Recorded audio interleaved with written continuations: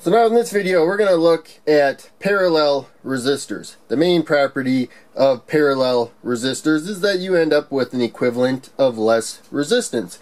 If they're equal value resistors, 1000 ohms, 1000 ohms, it makes it pretty simple. You put two of them in parallel, you will have half the resistance, 500 ohms right there.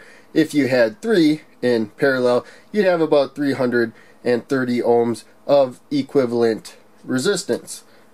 So now using a couple resistors in parallel to get half the value right there is definitely one reason why you may use them in parallel. There's also another reason. Let's say for whatever reason you want to use a resistor to get 24 milliamps from 12 volts. As you can see here, a quarter watt resistor will get too hot. It's only rated for a maximum of 0.25 watts. You should still keep it under 0.125 watts if possible. And here you can see the math, the current going through it with the voltage across it. A quarter watt resistor will be pretty well above a quarter watt. So now if we take that same voltage and put it across 1000 ohms of resistance right there, we'll get 12 milliamps of current. So I already said we want 24 milliamps of current, but we can get 12 milliamps through one resistor, and then we can put another 1 kilo ohm resistor in parallel with it. We'll also get 12 milliamps of current through the other resistor. So we'll end up with twice the current.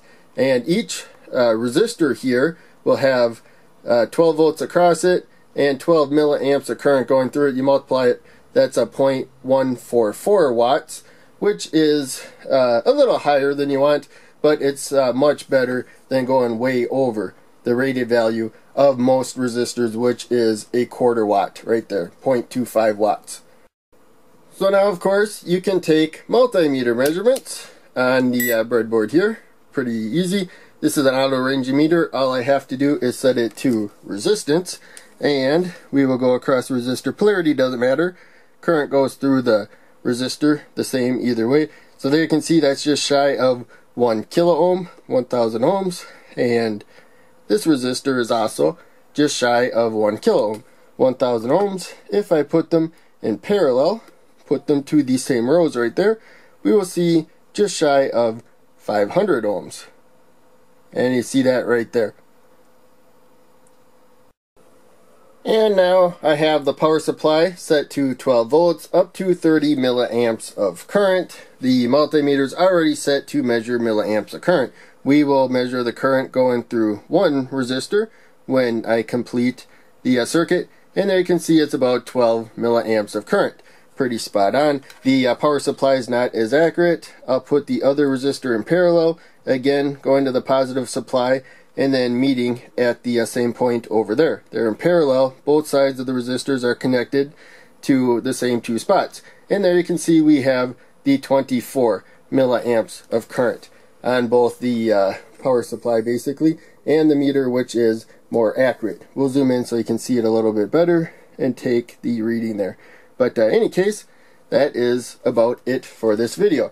There's a lot more to parallel resistors. There's formulas and stuff, but this is the basic gist of how parallel resistors work. Make sure you turn the multimeter off. When you're done, definitely get it off of measuring current if there's a power button. And check out one of the other videos that I'm posting. Click like, subscribe, the bell, all that. Donate to Patreon if you can. I have a link down in the description. That would help out a ton. I'll see you in the next video.